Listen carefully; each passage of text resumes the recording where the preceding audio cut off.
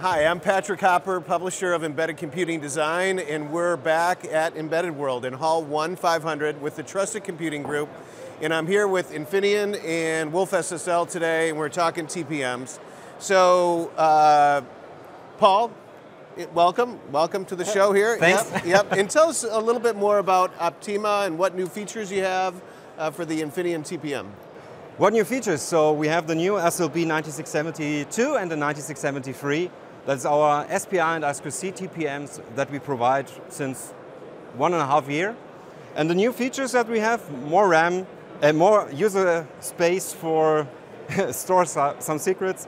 We have GPIOs and we add a new PQC scheme for our update procedure. So, excellent. And then, so tell me about the new, Infineon's doing the new firmware updates. For open source, yep. No, we decide as Infineon that we want to bring up our firmware update possibility to all our customers, not only on the NDA customers. So we are in the process to open source our update procedures, and then, David from WolfSSL gets a glimpse of that. So we have sometimes meetings, and then he said, "Wow, it's really, really nice." So David's the founder, is the founder of the WolfTPM, and so tell us what we're doing here, David.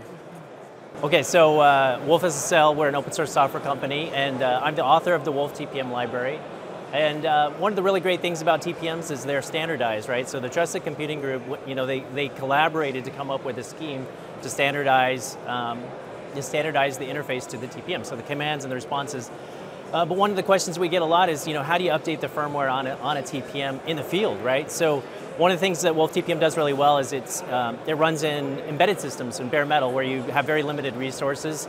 Most of the TPM stacks are written for Linux, right? And those are very high-end systems, and that's one thing. But if you're running on a small embedded target and there's some update for the firmware on the TPM, up to now there hasn't been a way to do that. But luckily Infineon has open sourced their software update scheme for their firmware.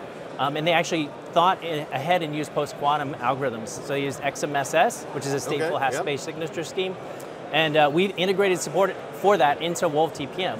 And so now you can actually update the firmware. And we put together a demo that's basically an HTTPS web server.